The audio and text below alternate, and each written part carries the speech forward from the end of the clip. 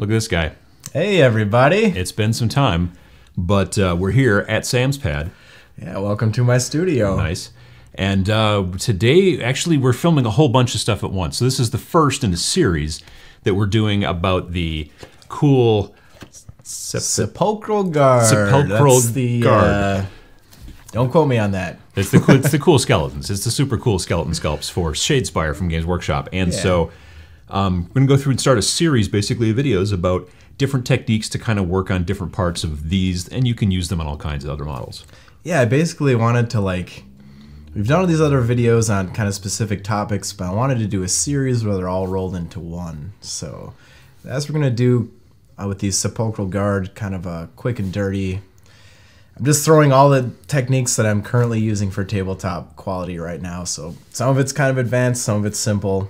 This first one, we're going to talk about the bases, and it incorporates a little bit of wet blending, but I'm always encouraging people to use that as a basic technique or as a starter technique, get started on early. But we talk about dry brushing, which we haven't covered in any of the other videos, and I know that might be kind of simple or beyond some people's abilities, but there's also plenty of new painters out there who don't know about this stuff. So in the essence of covering every possible square inch of the ground we have to cover, we're going to talk about dry brushing. Cool. Yeah, so that's all I got to say about that.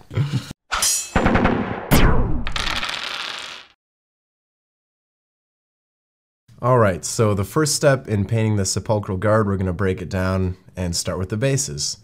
Here's kind of a finished example of our first step, but to make things even more easy to explain, I just have a blank base here laid out. So before we dry brush, we're going to wet blend a progression from dark to light, the lightest spot being where the figure is facing. Because I think this adds a little more motion and action to the figure, and when it comes to wargaming, it's all about creating that cinematic effect. So, without further ado, I've got some Shadow Gray by Vallejo, and I'm just gonna throw it in the middle, like so. And this is an easy way to practice wet blending on your bases, because usually you've glued on some texture or something, and thicker paints, or the paint will fall into the crevices. I'm using thicker paint so they don't dry out on me as quick. As you see, I'm still talking and it's not dry yet, opposed to the many thin layers approach, it would kind of dry out on you. So, assuming that this side is the rear end of the base, I'm just going to bring a little bit of black into it. You can see the colors wet blending together, getting to know each other as I go, and then I'll come back. You're not using a lot of, these paints aren't diluted at all, they're just sitting on my palette. Just so you know, I'm not watering them down. You want it kind of thick and sticky, so it's not going to run around on you as if it was diluted. Now I'll take a little troll blood highlight and bring it into the front portion of the base, like so. You see I'm kind of using the side of the brush. I'm not sketching on it like this, right? I'm sweeping. So you can kind of tease things around. And that's how wet blending is done. Just like that. It's pretty, it's pretty linear that way, but when applied to a textured surface, the textures start to take over for you a little bit, as you can see on this guy.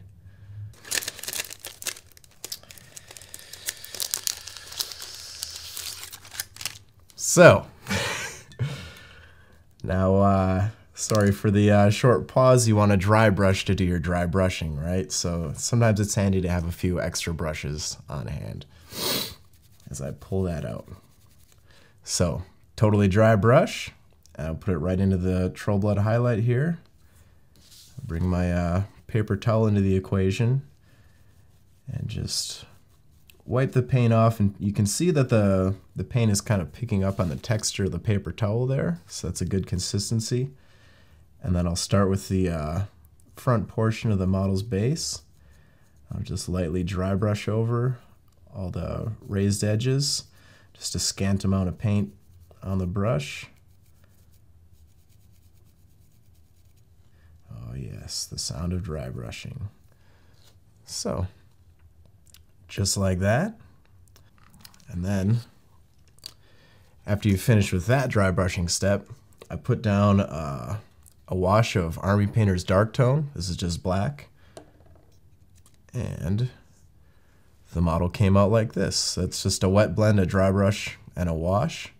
Pretty neat. Now I'll take a little bit of Vallejo white into the equation and mix it about 50-50 with the Troll Blood highlight. Just do it to taste, whatever is bright enough or dark enough for you. There, you can kind of see it in the palette in the background there, but it's just making a lighter shade of gray. A little bit more white. And now I'm imagining the light source coming from like a face-on angle of the figure. I'm just gonna pick out the front portion of the base like so. Just like that. And luckily I have, if I can hang on to my brush, I have a bunch of Sepulchral Guard prepped up to this level. So I'll just go ahead and quickly do the front portion on all of these. And then once this is dry, so kind of imagining the setting of this Shadespire. I've seen like the game tiles, and they're in like this kind of cold gray, bluish sort of tone. So I'm trying to match that because it's cool. It comes with like this printed out graphic, and I figured you want the figures to match the surface that you're playing on. So that's why I'm going with this sort of bluish. But I also wanted to add wash some greens in there to make it more of like a mossy look. But yeah, we're just gonna take a break, and then I'll wash some greens in there. All right, we're back after letting some paint dry. So the next step, everything is all dried out, and I wanted to add some mossy tones to it. I'm gonna glue a little bit of moss to the bases later on in the same place, but we're just talking about the painting in this video, and you'll see in the end result, we'll show the final photos. But yeah, here's my little dude here, and then in the background I have some Gnarls Green and Ordic Olive. Those are both from the P3 line of paints. And I'm just gonna take some water, make them real washy, and yeah, this doesn't have to be perfect. It's gonna be kind of messy because you wanna create irregularities. We don't want that perfect blend. We want it to look like random moss growing on the miniature. So I'm just gonna kind of selectively place that in some areas, maybe around the base of his gravestone here. Yeah, not gonna go too overboard on it. Just a little bit of a hint.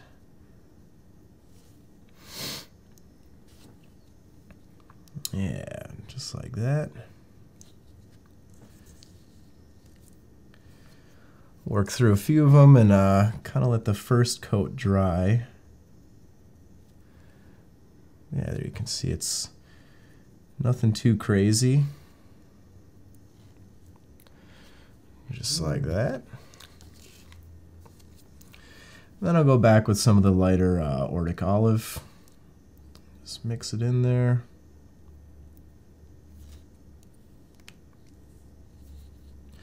Yeah, and I'm not trying to like completely cover the base or anything. I just want some subtle hints, add some of that micro detail.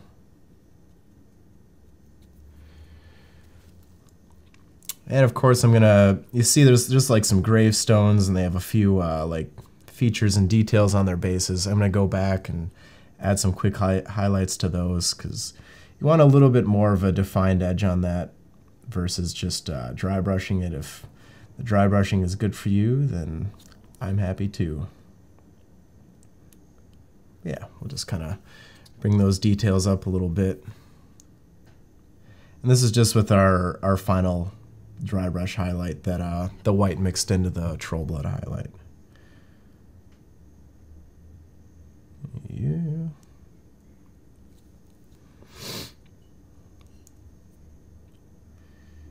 Just like that. Oh God, I'm off center.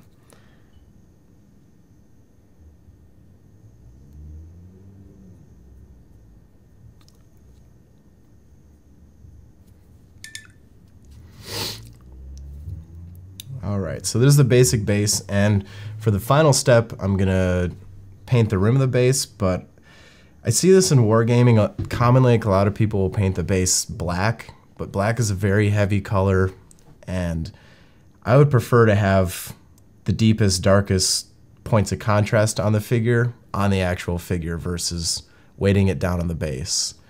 It makes a real subtle difference. And if you're taking a page from the GW playbook, you'll notice they don't paint any of their bases with a black rim. They always kind of neutralize it with a brown or something. So my color of choice, I'm taking some of that Vallejo Shadow Gray, mix it in with the black.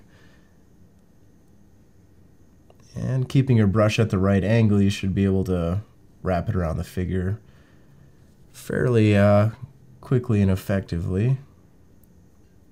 Let's get it wrapped around like so. And this will start to bring the figure together. Yeah. So there's my end result. Little wet blending, little dry brushing, and some rim work. I hope you enjoyed this video. Yeah, so I'd like to thank everyone, Adam and everyone at the Tabletop Minions channel for making this happen and putting it together. I'm really happy to be a part of it. It's good to be back.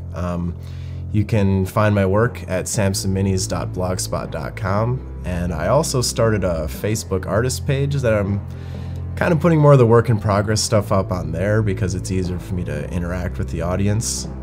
So the fantasy artwork of Sam Lenz is my Facebook artist page, so go and check that out, and we'll see you next time.